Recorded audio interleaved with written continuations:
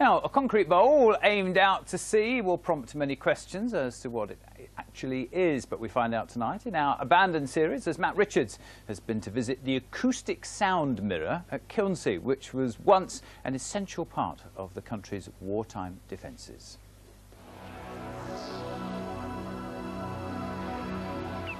It's very interesting because it's, in a sense, it's the precursor of the radar.